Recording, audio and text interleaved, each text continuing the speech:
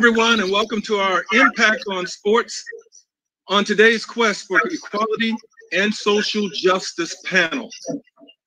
You know, throughout time, sports in America has proven to be a bit of a lightning rod when it comes to athletes and coaches using their platforms to speak against injustice and raise awareness. We have often seen these very platforms rescinded in an effort to quell the efforts, but like Muhammad Ali in the 60s, John Carlos, Tommy Smith, Kurt Floyd, and Mahmoud Abdul-Rauf and Craig Hodges in the 90s, and most recently Colin Kaepernick in 2016. Athletes are going to say what they need to say, and the efforts to quiet them will continue to go unfulfilled.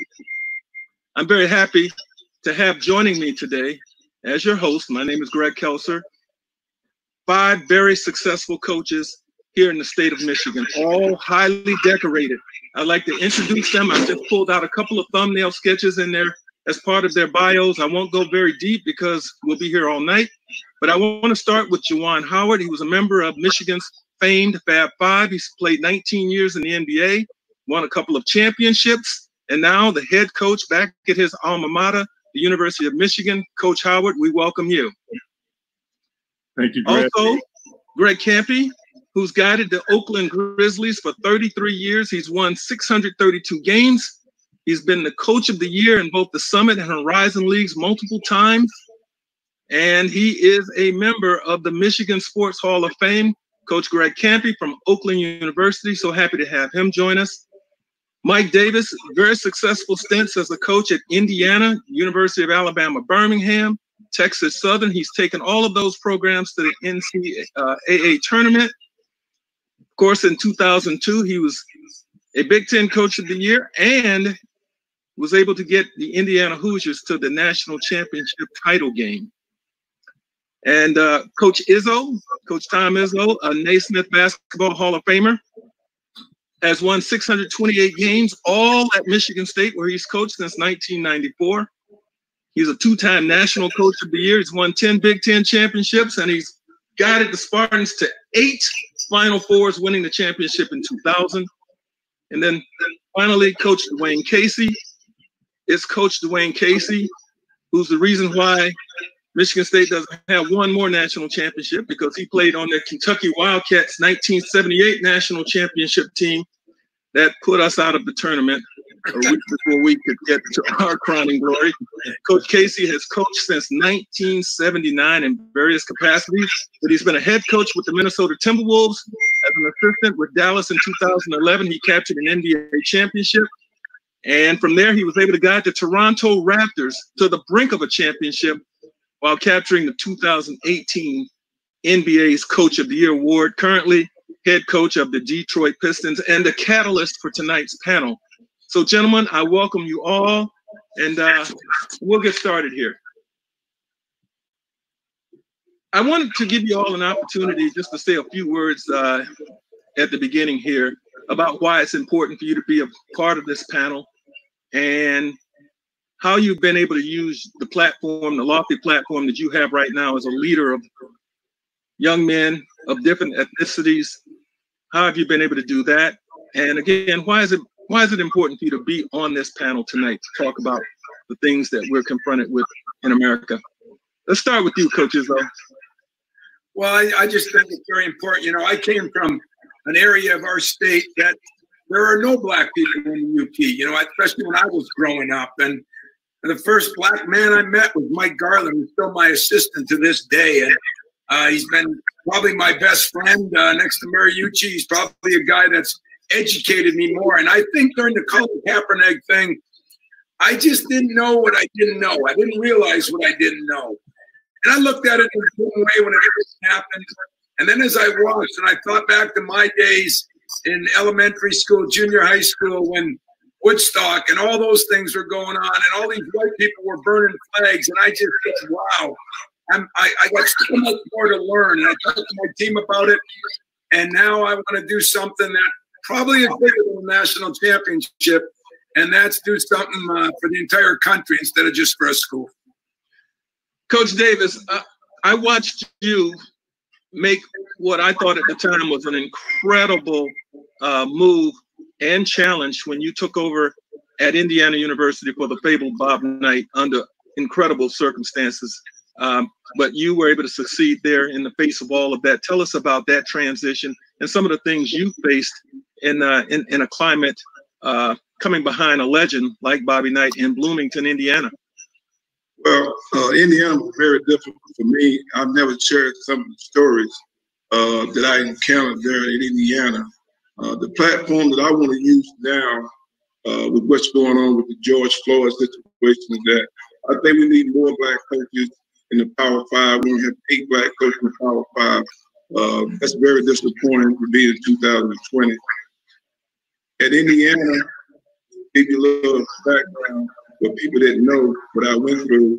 I was an interim coach, and I became a full-time coach, and the new AD that came in didn't offer me a contract until after we had played for a national championship game. But the contract that he offered me was the same money that I made as the interim coach, which was $200,000. And he said that he wanted me to repeat what I just did for playing in the national championship game. And so that was very disappointing. And the next AD came in, and his first conversation with me was, I can help you get a job somewhere else. And that was his first conversation. The next thing was, we at Indiana, and when Coach Knight was there, the locker room and the office, everything was the same the way he'd been coaching for a long time. And the new AD made plans to remodel and do everything for the women's basketball team.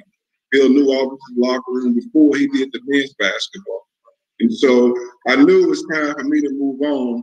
But I thought that in 2020 that we would have way more coaches, more black coaches in the Power 5 conferences. We don't have a black supervisor for officials, black commissioners over these conferences. And, I just think we're just so far behind right now in where we need to be from a black coach's standpoint. And I've said this, if you're a white coach and you might have 2 black guys on your staff working for you, you should change. And because we're 7% of the black players, and what I went through, I share with every team I've ever had, and they understand it. But a lot of coaches don't understand what I had to go through to get to this point. And so I'm using this platform. I've been on about 3 or 4 Zooms to try to promote. There's no black supervisor for officials, like none, 0 in the whole country. 8 Power 5 coaches. We only get less than 10% of the McDonald's All-Americans are going playing for black coaches. So we need to change that, and this is a platform that I'm kind of using to change. Thank you, Coach. And you mentioned the murder of George Floyd, which happened on the 25th of May, and clearly it sparked enough outrage, thrusting America into a bit of an international litmus test that is totally inescapable and unavoidable. And Coach, I know that you and others, I'm speaking to Coach Kampe now, were so moved, feeling like I've got to do something. You and I, we marched in downtown Detroit not too long ago. I was happy to see you there because I feel like this is not just a black issue. This is an American issue. This is a human decency issue. And tell us what has motivated you at this time. Well, Greg, I agree. I was glad you were there too. It was good to see, the basketball community come out in Detroit. I think the Michigan Coaches Association, Basketball Coaches Association, put the march together. So it was great to see coaches come out there, see you out there. I truly believe that the basketball locker room is one of the most sacred places there is. When you have a team and you have to achieve together, I think sports can be something that the country can look at and see how a team of people from different race, different cultures can come together, compete, succeed, love each other, you know, I've seen over the years players from, you know, I grew up in a town, Defiance, Ohio, and as Tom said, you know, I never met a black man until I went to Bowling Green to play football. And I went into the defensive backs meeting room. I was the only person there that looked like me. And, you know, that was a whole different world for me. And in many cases, you know, by the time it's all over, those are some of the best friends I have in my life. And I think that we see that in our own teams. A kid from someplace out in the middle of nowhere who goes home at Thanksgiving and takes, you know, his teammates home, and people that don't look like each other going to different places and becoming brothers for life. And so we have that in our sport. And I think that we as coaches can use that and use that platform to educate people. You know, I've never gone through what Mike Davis went through, and I never will. You know, that's just a fact. So I can't go out and use my platform like Mike can. I've got to be completely different. I've got to be a guy that is looking at it from what we've built over the years and what our players and what they've learned, and then them going on and educating the world, because I firmly believe it's an education problem. You know, we're all products of our environment. Every one of us, there's no way around that. It is a product of how you were brought up, who you were surrounded by, how you lived. And because of that, educating the other environments, to me, is the way that we can be successful, or that I can be part of the movement. Because the Big 12 put out the Big 12 coaches put out a video, and I thought it was fantastic. And they said, this is not a moment, this is a movement. And I think we have to believe that and follow that. Now, Coach Howard, and I feel kind of funny calling you Coach Howard, because, you know, you're the youngster of this bunch. I can remember even playing against you on the basketball court back in the day. But you spent 7 years as an assistant coach in the NBA before transitioning to the college ranks. And you just completed your first year as a head coach at the University of Michigan. Just tell us about some of the things you learned, some of the things that perhaps you were not aware of, that are the responsibilities of a coach who has to not only coach, but has to use the position that you have to guide, direct, motivate, and hopefully instill the proper attitudes in your players. Well, first of all, Greg, you know, you don't have to call me coach. You can call me Juwan. You know, we have that relationship. I don't think I've earned that right yet for you to call me coach. I still got to put more years in. But first, before I answer your question, I just want to say, you know, to Dwane Casey, thank you for inviting me to be a part of this this forum here. And it's an honor to be amongst these great coaches, very decorated coaches that have done some amazing jobs on the collegiate level as well as on the professional level. Greg, you've been always one of my heroes. I have a lot of respect for you and what you've done over your career. I love the relationship that we have. But to get to the question, you know, being a guy that's from the inner city of Chicago, grew up on the south side of Chicago, very tough environment. Went to an all-black, you know, elementary school, all-black high school. Didn't get a chance to interact with the white culture until when I got to college at the University of Michigan. And so now I come back full circle during my time as being a part of that professional level. Now as a head basketball coach for my alma mater, I have a duty, you know, I have a job to perform and to be the best leader that is available for our youth. I've been a leader throughout my life, always, you know, from my background, try to do the right thing in life and lead the right path. Yes, I've made mistakes like a lot of other folks, and still making mistakes today, and still trying to learn and get better. But the beauty of it is I'm having a chance to impact a lot of kids from different backgrounds. Coach Kampe touched on, no matter what race they are, if they're white, they're black, Latino, Asian, no matter what, sports is the beauty of it as far as how we've all come together as one. And you're right, Coach Kampe, we are the perfect example for the society. But now that I am the leader of this institution, a fine institution, it's important for me to listen to our youth, not act like I have every answer. If I don't have an answer, go find it. But then more importantly, continue to keep learning from them and encouraging our youth to use their voice and their platform. And I'm so proud of the fact that we have young leaders at the University of Michigan program that understands the big picture. They're very selfless. And so what I'm trying to do is continue to encourage them to use their platform and continue to keep leading out there. Being a leader of my community, I want them to be leaders of their community as well. And this is a beautiful opportunity for our team to be able to go out there and use their voice. And they've been doing it, and I've been encouraging them. And we've been having a lot of team meetings, Zoom calls, and I've seen how it's been very productive. And I've seen a lot of growth that's coming out of our Zoom meetings. Thank you, Juwan.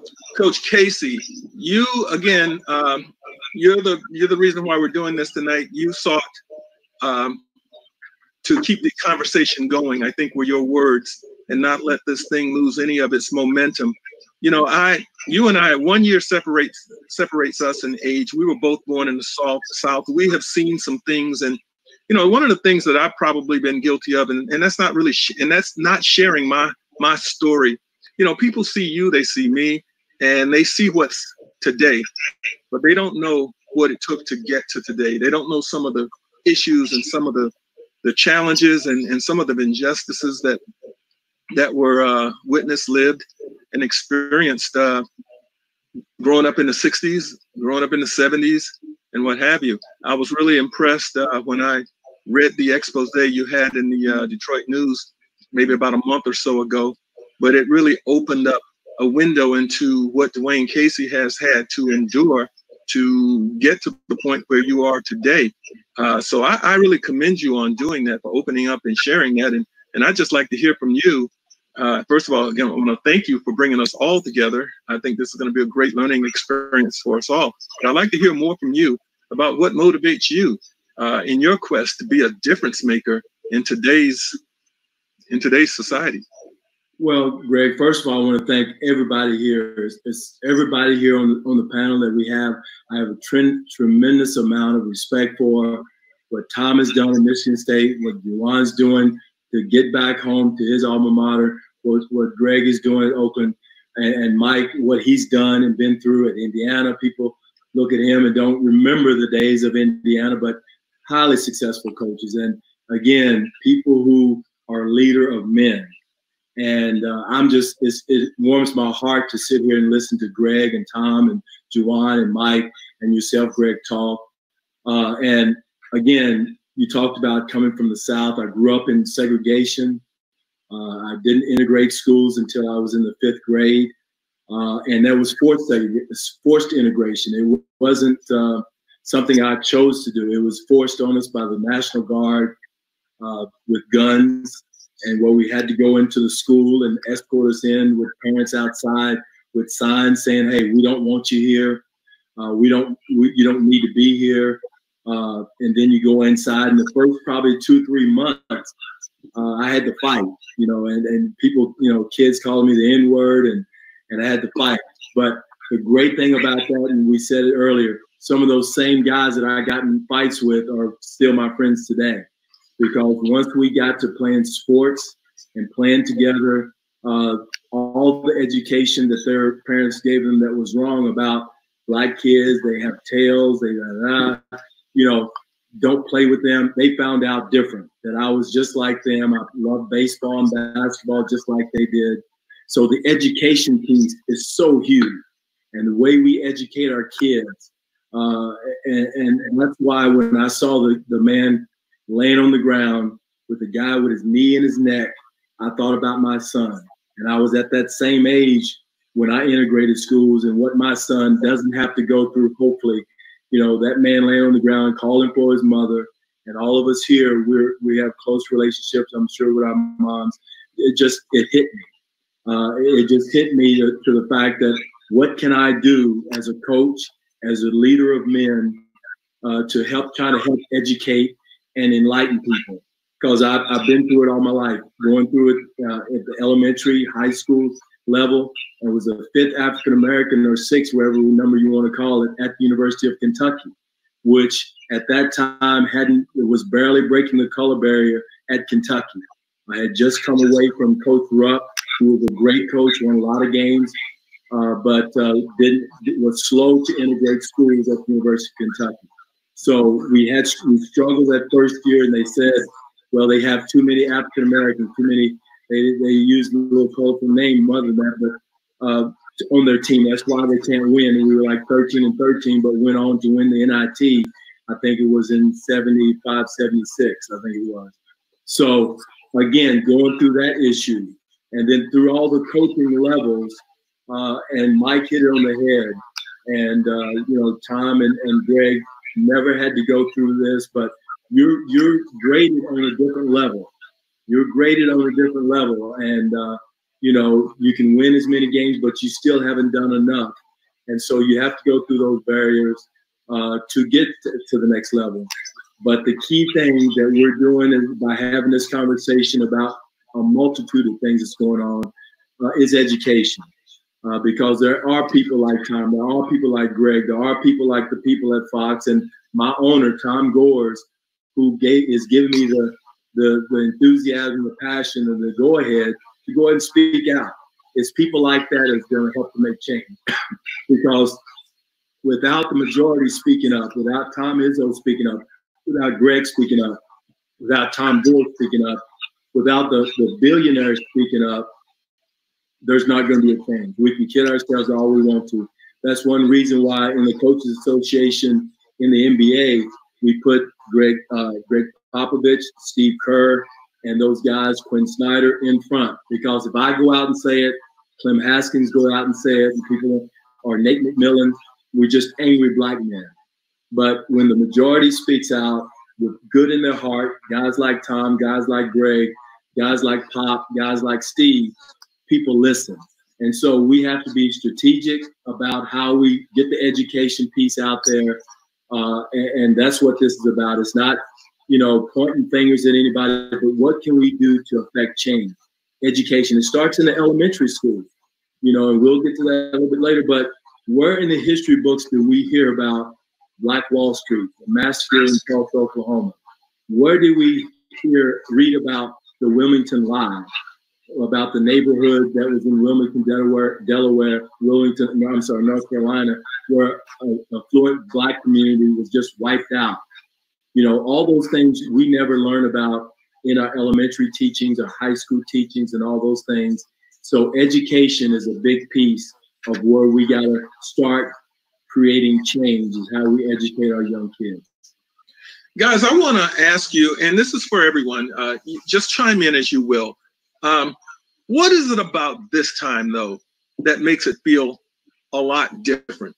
The things that we witnessed on television, as tragic as they were regarding George Floyd, those things have been happening throughout time. And in this day and age with cell phones and video cameras and such, we're able to witness a lot of that. But something was different about this one. And the fact that the momentum against it, the outrage against it, has not dissipated at all. It seems to even be gaining momentum. What is it that makes you think that this time will be different than any of the others? Well, Gregory, I'd like to say what hit me on that. I was on a Zoom call on a board that I'm on, and Frank Martin was on the call. And Frank and I have become very good friends over the years. And Frank said to me, Tom, I do something with my son that you'll never have to do with yours, and you never have done with yours. I said, what's that, Frank? He said, every time he leaves the house, he's 17 years old, I tell him to be careful. I tell him to do this. I say, yeah, me too. You know, worried about drunk drivers, texting, drugs. And he goes, yeah, I worry about those things. But I got to tell him how to act in front of a police officer. And I said, what do you mean? You know, what does that mean? And he said, you've never done it. And I said, no, I haven't. I've never talked to my kids about any of that. And it was so eye-opening to me. It made me realize that how sad it is that somebody would have to do that. And I'll bet you all you black coaches on this talk had to do that with your kids. And I mean, we never thought of doing that. Never even crossed my mind on doing that. And when that happened, I realized that I've got to step up. Here's what Dwane said. As a white coach in a predominantly black sport, at least the kids I recruit are high majority of inner city kids. I've got to be the guy, the white guy's got to start standing up, because if you're self-promoting, it doesn't work as good, as Dwane said. And I just felt an obligation. My wife's Hispanic. That led to some of it too, where I heard all her stories and her father's stories. And I was embarrassed and ashamed that I haven't stood up earlier. And so now it's going to be part of it. And I'd like to close on that by saying, I hear people say a lot, I lead by example. And when parents say that to me, my son leads by example, I said, I hate that. I can't stand it, because leading by example is good if everybody's watching. But I think we got to lead by bringing people with us. We got to lead by, I had some great talks like Juwan did with my team. I had some great talks with you, Greg, with Steve Smith. I went back with Team Cleats. I tried to take all my former players and I said, educate this white guy, help me out, and so many of you did. And I'm going to be a better coach, a better father, a better person because of it. And now we all got the job of winning a national championship or Dwane a world championship. But I think this is going to be a bigger of a goal for me. Can I be a difference maker? We're all looking for difference makers. I want to be a difference maker in society, and that's why I jumped in. Yes, sir. Well, I jumped in because, and Greg, you and I talked about this that day at the marches. My family's from Detroit. My mom and dad grew up on Finkel and Strathmore. They went to Cooley High School.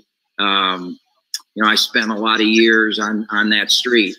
And I was there in 68, 67 when the riots went down. And I remember my grandmother in her broken English, a Romanian lady who had come on the boat here, telling what was going on and explaining it to me. And how many years later now it's happening again. And I think through social media, I think through the cell phone and all the things that exist today, that we can do something. And we have to, it's incumbent on us to stand up, and it's incumbent on us to do something. And I heard a man by the name of Brett Fuller. He's a pastor in Washington, and he spoke to I'm on a committee with the College Basketball Coaches Association, and we're trying to make a change, and we're working real hard and some great things. Frank Martin, as Tom was saying, is the head of that committee with Tommy Amaker. And there's some great things that are going to come out of this committee. But Brett gave a 45-minute speech to us. It was the best thing I'd ever heard in my life. I was moved more by that speech than anything I've ever heard in my life. And the thing that I took out of that speech that I'm going to do is I'm not going to go up to my players and say, how you doing? Hey, I've coached this many black kids in my life. I don't, what he advised is you go up and you tell them that I'm not black and I don't know what you've gone through, but I'm here to help you. And I want to hear what you have to say. And then the thing that moved me the most is at the end of the speech, he said, when you're talking to them later, don't go up and ask them, how are you doing? Go up and ask them, how am I doing? And that, I thought about how am I doing? And I was just so moved by that, because I've coached for 42 years in college basketball, and I've never walked up to one of my players and said, how am I doing? And that's going to happen this year. And then I'm throwing myself into the committees and everything that I can do to stand up. And I firmly believe that change is coming. And I firmly believe that through education and the proper education, I believe that every college student should have to take a Black history course, because my Fuller's speech to me was full of history that I didn't know. And I really thought I was a well-educated person. And he was saying things I'd never heard of. And so I believe that if we can get every college in this country to demand that their students take a Black history course, I think that will go a long way to changing the perceptions and the as I said earlier, the product of our environment. Let's learn about other environments. So there's so many things out there we can do. I'm on board. Can I add to that point right there? When you talk about solutions, that is one of the solutions right there. Making sure there's a required in all universities that there are African-American history being taught, and it's a requirement. Also, I will go back further than that. Let's take it back to the elementary schools. Let's take it back to the high schools, because I was one of those products of the inner city. And when it started in my elementary school, we had not only Black history for that month, but it was taught as a requirement. And they taught us about our history, about our ancestors and all the impact that they have in making a difference in this world that a lot of my players don't have no clue or no idea about. And that's including the Black players too. And so I think it would be so impactful if we would just, you talk about change and implementing a solution, it starts with the education. And because this learned behavior on what some kids are, when it comes to the racism, it's starting at home. It's starting in the school. It's starting with the crowds that they be around, their inner circles. Some of that is being learned because I don't think racism is a part of your DNA, because you were born with it. It was because of this learned behavior. And that being said, in my opinion, I think we have to really teach our kids and train their minds to like, hey, this color, this racism thing, we all should be equal. Let's bring it back. And it starts with our youth first, and grading in the education part. Greg and Juwan, I really applaud what you guys are saying as far as making it mandatory that history becomes a part of the curriculum. I hope even in high school as well as college. I feel very, very fortunate in that. First of all, I think I know quite a bit about my history as an African American. Now, there's still so much more for me to learn. I know this, but I feel very fortunate. And Greg Kampe, you heard me mention this at the march we were at when I talked to the youngsters. I told them about my great-grandmother. Guys, my great-grandmother died when I was 15 years old. She was 102. Wow. She was born in 1870. She was born 5 years after the abolition of slavery.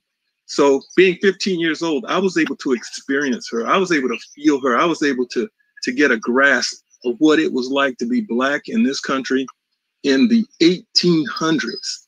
So I have a much steeper, I think, awareness and appreciation of the sacrifices that were made just to get us to this point in time. Dwane Casey, I was absolutely thrilled when you, along with Arn Tellum, when we were in Washington, D.C. back in February, he took our whole traveling party to the National Museum of African American History and Culture. And let me tell you, what an experience. What an experience. I thanked you at the end of that because, again, it was uplifting for me. It was educational for everybody. People were walking through that exhibit with tears in their eyes because they just didn't know certain things. And what it made me appreciate more than anything else, Coach Casey, is the fact that you do understand that the platform is about more than just coaching. It's about more than just basketball. It is about teaching. It is about instilling certain understanding, certain values, and hopefully appreciation for the past. And that's what came to mind as I listened to Greg and Juwan talk about making African American history mandatory. I'd love to see that. Well, and with that, that's part of the education. The players didn't even realize the education they were getting at the time. You kind of have to trick them as you know, Juwan, to go. But again, that's the beautiful thing about, I think, young people today. They're far more educated than I was at that same age. They you know, the cell phones, the internet, there's so much information out there.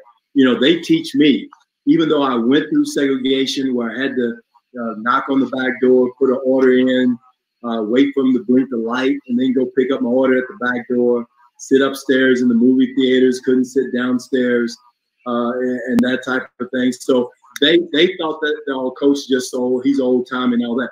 But again, it was part of the education. And I agree with Greg and also Juwan.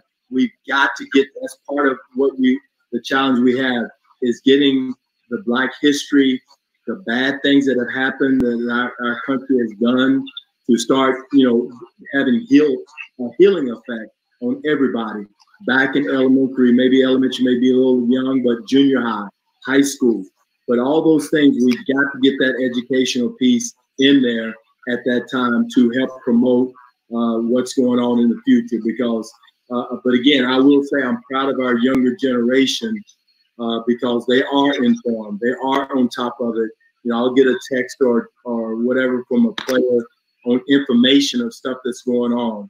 We had Dr. Michael Dyson speak to our team. I had him speak to our team to talk about the history, about all the things that went through with slavery, Jim Crow.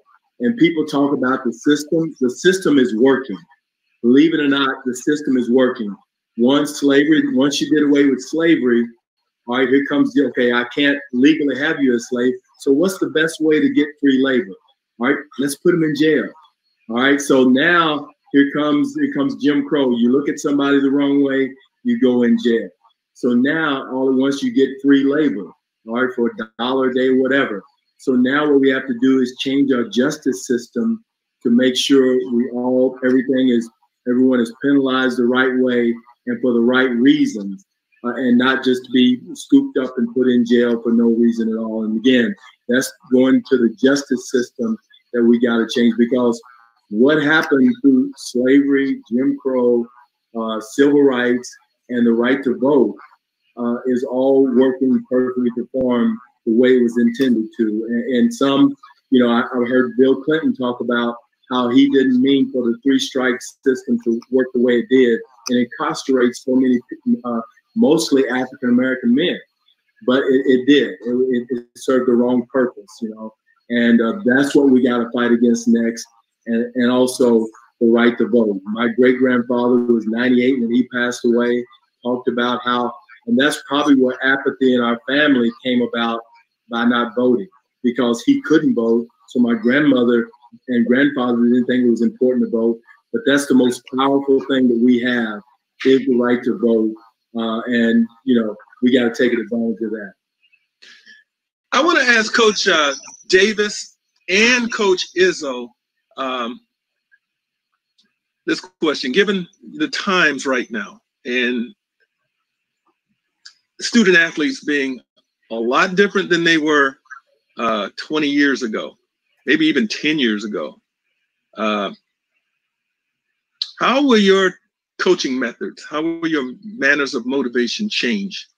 Or will they change moving forward? Well, my motivation, I consider all black school at Texas Southern. I've been at all 3 levels. And I mean, what you guys were talking about earlier about the education, Black history, I think that's fine. But until you know how it feels to our leaders, not just the black leaders, the white leaders, understand how we feel, it's going to be hard for things to change. And I give you an example. When I get stopped by a police officer, or when a black person gets stopped by a police officer, they're trying to do everything they can not to give up or give them any kind of indication that they're doing something to get them shot. My oldest son, who lived in Birmingham, he got a gun pulled him twice by a police officer. The white person gets pulled over by a police officer, they worry about their insurance going to go up.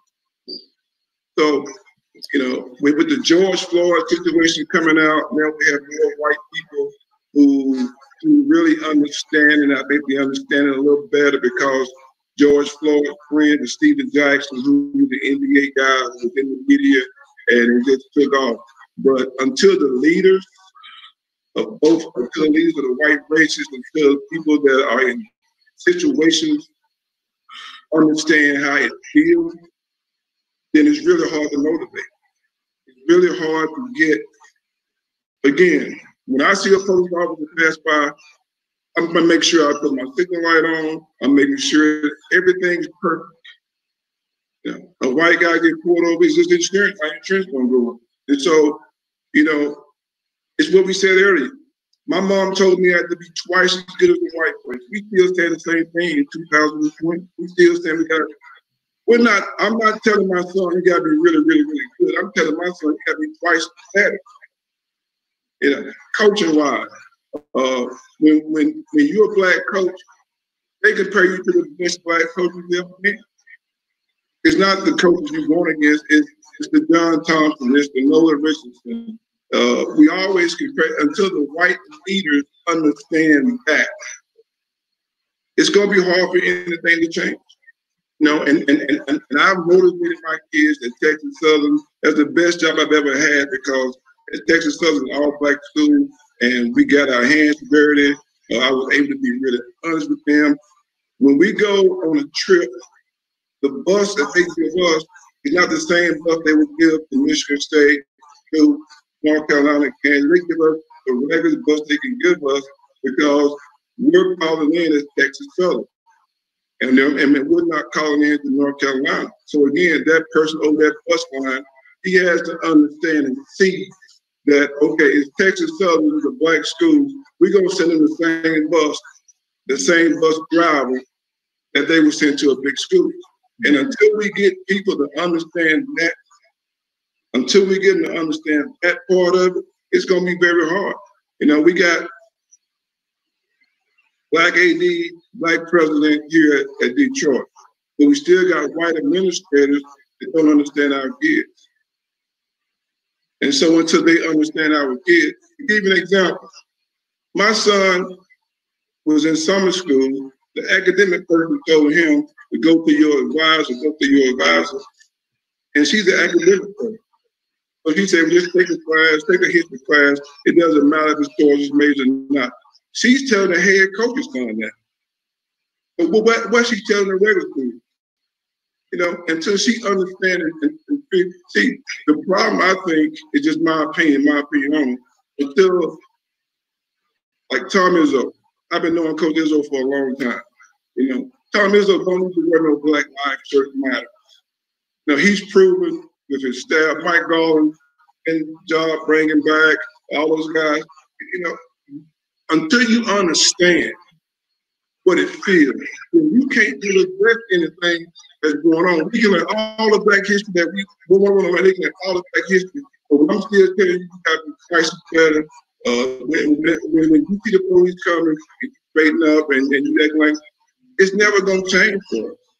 That's just my opinion and my opinion alone. Because we need white people in high positions to speak up for black people that they know are good people and get the job done. Every time I see these people talking about we got a program to mentor black people to do it's to qualify. They don't need mentor. They need opportunity, and then they need people to speak up for them. You know, and so that's my motivation. I've always told my players, I said, you watch the bus they send us. Watch the bus driver, they send us bus drivers and ask us directly. And so they would never do that to a big-time white school or a big-time coach. So that's my viewpoint of it, and that's the way I see it.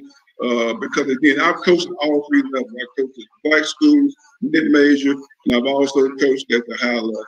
And so I understand it. I've seen it from a different view. I'm from a small town with Georgia white people. So it don't take me but 20 minutes to speak to a white person and know where he's coming from. He don't know I know, but I know where he's coming from just through his conversation. You know, and until we speak up for people, for us, because like Coach Casey said, he can't say it. Because when we said we was an angry black guy, and it's just like the church. You know, college basketball not going to change when you have a search firm behind the president, behind the AD, behind the coach. So where do we fit in that list of people? We don't fit in. You know, they want us to go have dinner and lunch with a search firm person. They should be having nothing on us. You know, so again, it's just my opinion. Your opinion is valued. Trust me. But when you don't have a Greg Kampe, a Tom Izzo, or somebody in that room that's gonna speak up for you, because I'm known as I don't like white people. I don't like to fly. I ain't never. I'm gonna take tell you, we had 3 years of not one home game. We flew everywhere. You know, so I'm this guy, I'm that guy, I'm that guy. But when you speak your mind and speak what you think, they look at you differently. If you have somebody over there in those rooms and speaking up for you, it's a lost cause. That's just my opinion. But that's the reason why I feel like this is different, because when you look at the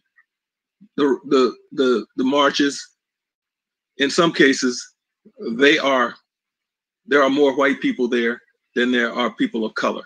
That's why this is different. The voices that you are now hearing that are voicing their opinions and their outrage and their disgust and their desire for change, those faces are all different colors. Those faces, those ethnic groups are varied. That's why I think this is different. But along with that difference that we speak of, a lot of change will be, I think, in front of us. That's why I was asking the question about, you know, how will you as coaches go about doing your jobs moving forward? You got a different mindset. You've got a different ideology. Even with the young athletes, you know, they are more in tune, and they're more willing to speak up, and they're more willing to take chances, and they're not afraid to, in some cases, to have their platforms taken away. That's not going to quiet them down. You don't have that weapon to hold against them now. Coach Izzo, I was asking you to comment. Yeah, well, you know, I think it's interesting, and I love what Mike said. You know, I agree with him. That's why I think a lot of this falls on us. I really do. And you know what? I open that up warmly. I think the one thing that I've learned is, you know, when I talk to Garland all the time, he keeps it simple, you know. Treat someone like you'd want to be treated, but you got to hold people accountable still, too. And I think if you ask me, what do I try to do the best? I get blessed because I've been in the same place, you know, with Gus Kanakis, Judd Heathcote, me, that's 52 years.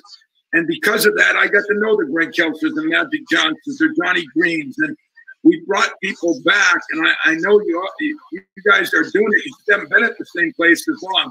Camp you have, but as far as the rest of you. And I think that if you show a guy that you love him and you care about him, and we say to our little kids in camp, maybe we got to do a little better job of learning to listen, but listening to learn. And I think if we learn to listen more, because as coaches, as head coaches, as bosses, you usually want to speak more and listen less. And I think what I've learned in the last couple of years is maybe to listen more and speak less. But those chairs behind me, I can't tell you the meetings I have in here at 12, 1 o'clock in the morning.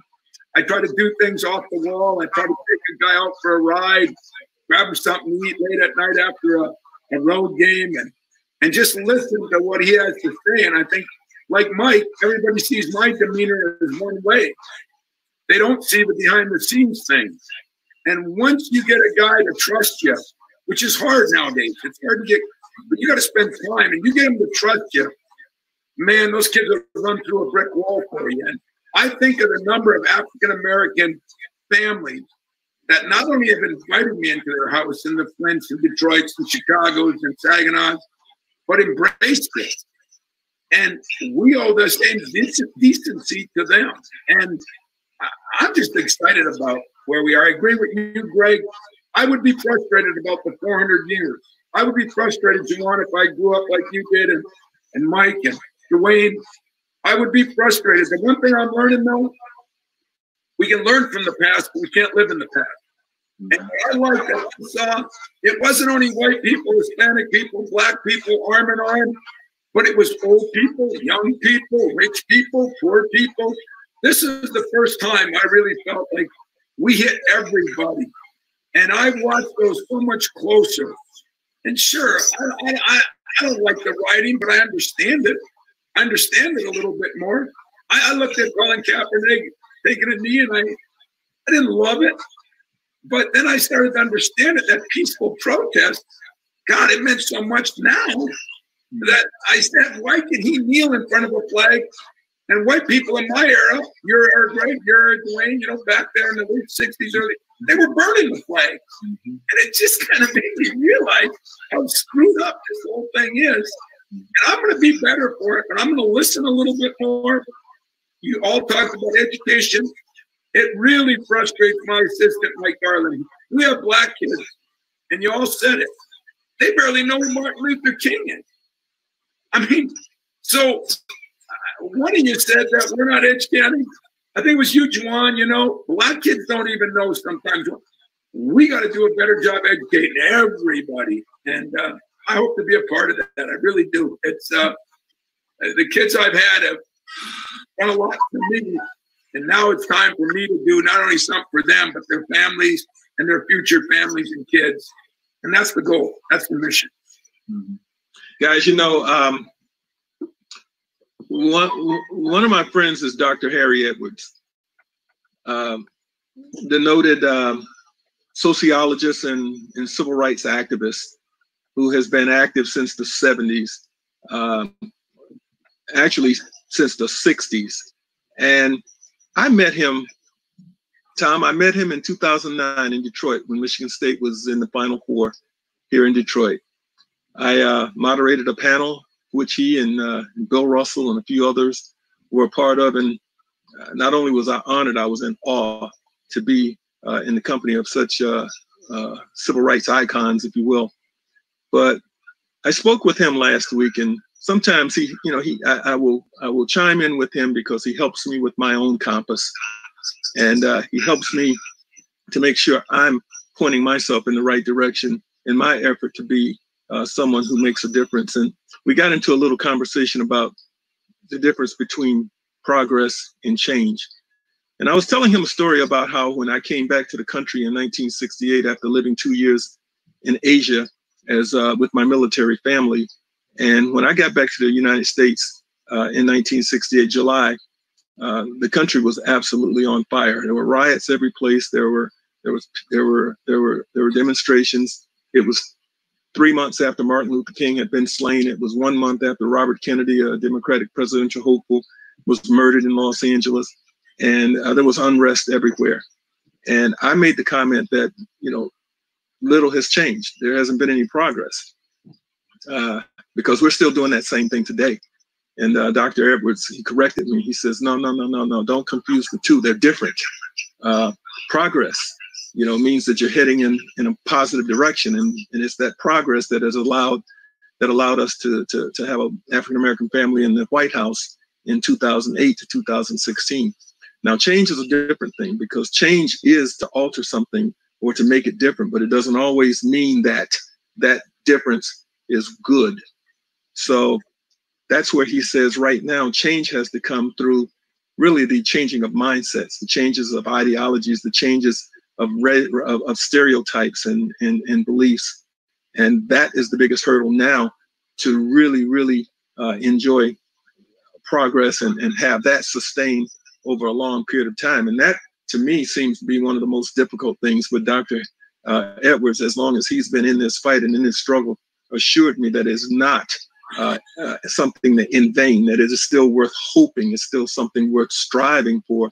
So in having, you know, conversations like we're having now, and I know Coach Davis, you know, I feel your energy, I feel your passion, and I agree with the things that you're saying. But again, that's why I reiterate, I think this could be different because now the voices that need to be heard are willing to speak out and are willing to be risk takers if that's the case, in an effort to do the right thing. I would say this, and like you say, you know, it goes back to what Mike said, and it's hard to feel that. You know, for us who didn't go through what he exactly went through, at Indiana, at Texas, all those schools is hard. But again, I feel the passion, but being able to say that in 2020 is what's so important now. You can speak your mind, don't worry about repercussions. And if you just touch one heart, touch one heart, one mind, and to try to change that. I think that's what these conversations are about. Or I know in the NBA, that's one thing every day, once the season starts back, they're going to talk about something on this platform, just so we don't lose it, lose the momentum going forward. And again, you're not going to give me an example. When I wrote that letter, Greg, someone on one of the, I didn't even read it, but my wife's friend saw it, said, don't teach your son to, try to cash fake $20 bills and he won't get killed or arrested. Teach your son not to be a thug. So there's still a lot of hearts and minds out there, because you got people still out there feeling that way about a 9-year-old kid. You've got some sick people who haven't changed their heart. And some of those, you're probably not going to change. But what we got to do is touch the young adolescents, the young people, in which I think we're doing. Maybe not fast enough, but I think we're touching some of their hearts and minds. We still have a lot of work to do from that standpoint. Coach Izzo, I have a quick question for you, and I have one for you as well, Coach Howard, and I'm going to call you Coach Howard. One of the things that really impressed me, and you did come to me, you did reach out to me to help in any way I could in your effort to try to be better and be a better steward for the change that we all seek. But I remember being impressed with the fact that many, many years ago on your coaching staff at Michigan State, you didn't have one African-American assistant or two, you had 3. I'd never seen that before, and I've never seen that since. Did you catch flack for that? I didn't. I can honestly say I didn't. There were 3 good guys. They were all from the state. 2 of them played here, and one was my best friend since college. And or maybe I wasn't hearing it, to be honest with you, Greg, because maybe I didn't care. I talked to a couple of people up here, African-American people. I said, are you at all concerned? And I wasn't. And, it was a great time for me. I'd do it again. And I do got to say one thing, though, Greg, to bring a little humor to this thing. As far as Mike Davis and that bus he rode in, well, I'd like to be driving that bus, because he drove into East Lansing and kicked our butt. And so whoever that driver is, just send him my way. I could use a little help. He already kicked it once, but we squeaked out a couple after that. So I know how he can coach. I know he was in Indiana. And I just think we all got to do more. This is an incredible, Dwane, this is incredible what you're doing. And, Juwan, you and I at Michigan State, we're always feuding, as far as the rivalries. Maybe we should do something together, and just bring everybody together, because I do like the momentum we have. But I've heard you all say it, and I say it to my guys. I made my team watch the George Fuller thing. If none of you have seen it. Incredible. Tommy Amaker sent it to me. I made my team, and I'm testing them tomorrow. I was going to watch it together, and I said, I'm going to see who will watch it and who picked up something. And it was really good. And I think if we do more together, we can still compete on the floor. But remember, we're trying to help players. We're all going after the same players, and we're trying to help those guys. And I think this was a great format to start it, and you've all been awesome. So like Juwan said, Dwane, I want to thank you. This is a privilege. It's an honor, and it's going to help. I promise you. Juwan, do you feel like at Michigan you have the support to do the things that you believe, the things that you want to do to bring about change? Being a young coach, so early in your career, do you feel you have that? I mentioned what I mentioned about Coach Izzo a moment ago, because I think that risk that he took, though he says he didn't catch a lot of flack for it 10, 12 years ago when it happened, but that's the type of stuff, that's the type of gutsy stuff that it's going to take now moving forward, to Mike Davis's point. But Juwan, do you feel like you have that freedom at the University of Michigan to just go in and do your own thing, be the leader that you want to be, have the people around you that you want to have, make the differences that you want to make.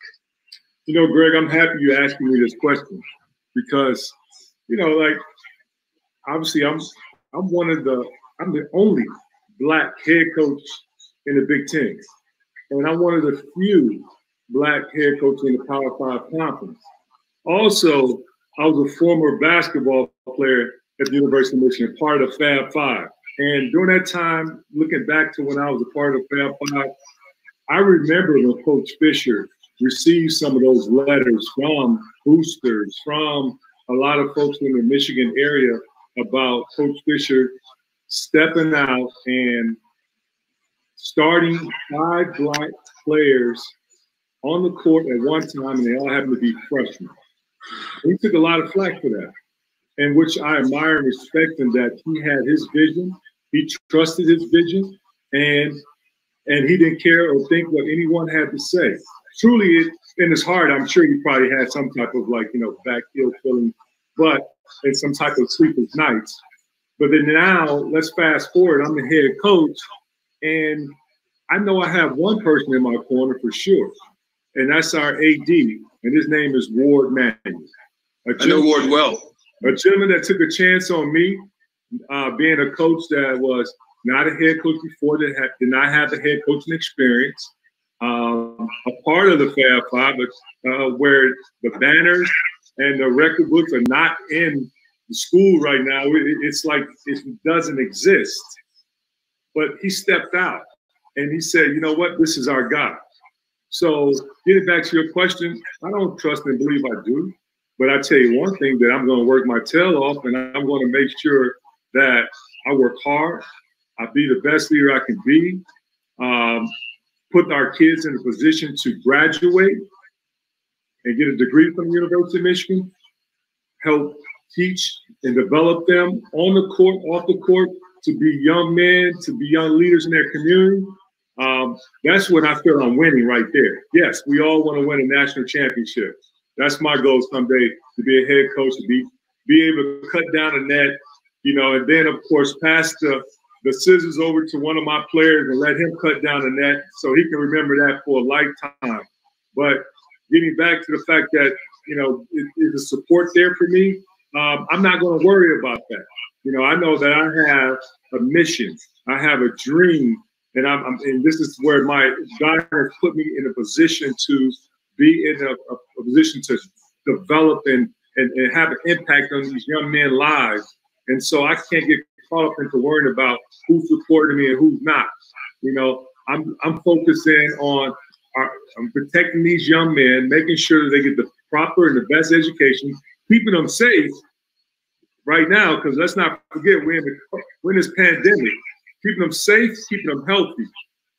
And then all the other stuff, as far as, you know, if I got a booster that's upset because of my coaching style, is totally different from the guy that I took over, who was, you know, a fan favorite. The state of Michigan loved him, and he had great success. And I'm so happy. I was a fan of Coach Beilein and everything he's done. I'm not Coach B. I'm not going to try to be Coach B. I'm going to be me. You know, that was one of the things that I recall when I was working on becoming a head coach, and I had a great coach like Eric Spoelstra, who's helped develop me, become a head coach someday. And as I'm taking notes and I'm learning, I never forget. I forget which coach it was, told me, whenever you become a head coach, be you. Don't try to be Eric. Don't try to be Pat Riley. Don't try to be any coach that you play for. Your players will respect you more if you're yourself. That's why I'm always transparent with my guys. You know, that's why my players know that I am for them. And we are a family, and that brotherhood, you know, and I still sometimes think like I'm a player, because that's like when you once was a player, you know, and playing on that level before, you still have a soft spot in your mind. Not like I'm trying to get on the court and try to feel like I can still perform at that level, but because of my mindset hasn't changed over quite yet. But I know I'm their head coach, but the respect level's there, and I want to earn their trust. Well, you know what? That mindset or that thought process that you can still do it, that'll probably never go away. Just as Tom Izzo, he's still shooting free throws every day. I sit there broadcasting NBA games. I haven't played a game in 30 years. I still feel like I can get out there at times. Gentlemen, what I would like to do now as we bring this to a close, I want to give each one of you 45 seconds to 1 minute to just close with the comments that you want to bring forth. And then Coach Casey, I'll give it to you to sort of wrap things up as this is your brainchild. I think it only appropriate to do that. So we'll just go around the field here. And Coach Izzo, again, we'll start with you, and then we'll go with Mike. 45 seconds, 1 minute, Coach. Well, I just want to thank everybody, and I want to say that the theme seems to be let's not make this Groundhog Day. Let's not make this the same as it's been year after year. Because I sat through a little bit of those 68 riots too, and saw what it did to Detroit. And now when you see the same thing happening, that's our fault. I look at that as that's our fault. So I'm going to try to do my job, and I'm going to try to learn from you guys. And anybody's got some advice. This isn't a dictatorship, and I just want to get better at what I do and help kids, help this state, help this university become something. I'm going to remind everybody, since I'm not a big political guy, but I am a medical guy, wear your mask. Wear your mask. Hey, Coach, I love that, you know? Yeah, mine's never far from me. Coach Mike Davis. And I want to wish you and those Titans all the best. Whenever things start back up. But go ahead, Coach. We appreciate it, Coach Casey. First, thank you for having me on. Again, I hope in my lifetime I see the changes that we need to have for my grandkids, my kids to be able to compete in this world on an even playing ground. So I've been through this so many times and got out so many times. My passion for it it runs deep. But I'm really quiet at times. I don't say a whole lot because I know how my passion goes. But I just pray to God that my grandkids can see a change in this world. Thank you, Coach. Coach Kampe. Well, Dwane, thank you for letting me be part of this. Right. You know, I sat down when it started, and I thought for sure I knew the answers. And now listening to all this, I know I'm farther away than I was. You know, I thought education, but I hear what Mike has to say. I hear what Dwane has to say, and Juwan, and you know, the big thing is we've all been told someday in our life that you're either part of the problem or you're part of the solution. And I want to be part of the solution. The past is the past. We've learned from it, but we have to keep this movement going and not let it be a moment, not let it be a moment in time, but the catalyst of real change occurring. And we at Oakland University, our players, our staff, our administration has really talked in depth about this, and we all agree we want to be part of the solution. So that's what we're here for. Thank you, Coach. Coach Howard. Well, first of all, like I said earlier, I want to thank Coach Casey for allowing me to be a part of this panel. It's a great opportunity to be here in front of you coaches and to learn. I've always been told that listening is a skill, and I learned that from my high school basketball coach, and that has never left. So this is a time to listen, yes, but it's also a time of action. And it hurts my heart to see the racism that's happening right now across the world, but more importantly here in this country. In my personal opinion, and I speak from the heart, and also I speak for many when I say this, there has to be a change come November. And our players, it started with our kids who hadn't had a chance to vote. I encourage them to go out there and vote. I have had all my players register for them to be able to voice their opinion and also to help with this change, and they're all on board. I encourage everyone out there who hasn't had a chance to vote to register to vote. This is going to really help impact the change, because it has to start at the top, and the leadership. And the leadership right now, in my opinion, the leadership is not acting as a leader, and that has hurt my heart more than anything, because I get emotional thinking about it, because our kids are looking at it, and you talk about changing the mindset. There are some that are agreeing with the leadership, and it's creating a big divide within our country. And so that divide is creating a big problem. And in order for us to move to solutions, it has to start at the top. So that's what my heart is. I'm a big advocate of it, and I like to see it happen. So vote November 3rd. Amen to that, Juwan. Well said, and very well said. And I think it is important that all people get out and vote, be heard. Mm-hmm. Coach Casey, let me take this opportunity to thank you as well for allowing me to be a part of this as well. And it is definitely my honor to be in the midst of all of you fine gentlemen, great coaches. Thank you for your contributions to the development of our young people and older people as well. Coach Casey, you have the floor. Well, I want to thank everybody here, Tom, Juwan, Greg, Mike, and Greg, for being a part of this. I was thinking about different things once we were going through this, but it goes back to one thing. I think Tom talked about Colin Kaepernick. At that time, peaceful protest, took a knee. It wasn't to disparage the flag. It wasn't to put down our country. It was about police brutality. It was about, standing up for justice in our country. But again, everybody changed the narrative to make it look like he was doing something bad against our country.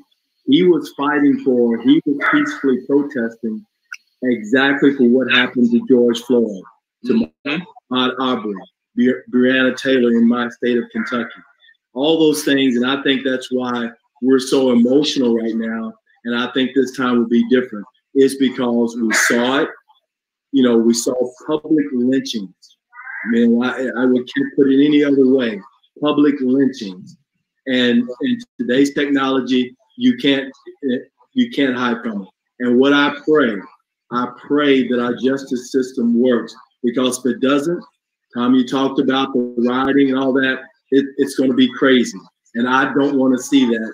As an American citizen, as an African American, I want justice to be served. And I think that's the only way peacefully we can stay together.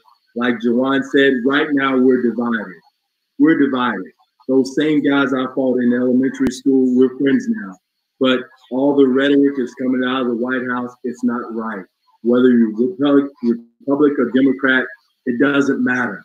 We're human beings. It's a human being problem. And let's get it together. And the only way we can cover that is to vote. We brought Stacey Abrams in to speak to our entire organization. And you're talking about being someone who should be bitter. This young lady she basically won the state of Georgia's governorship. But somehow, some way, they lost registration forms, they lost votes. She only got beat by 50,000 votes. So she took it on herself to start fighting to fight against voter suppression. And that's something we have the power and the privilege and the right to do, is to vote.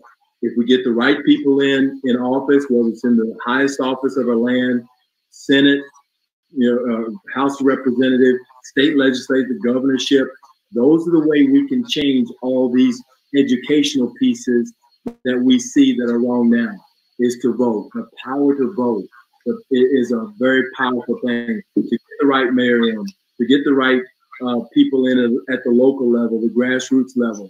Those things are so important right now. And as a coach, I've been in a long time. I want to win a national championship, but I want to leave a legacy in the Detroit area by trying to do what's right for everybody.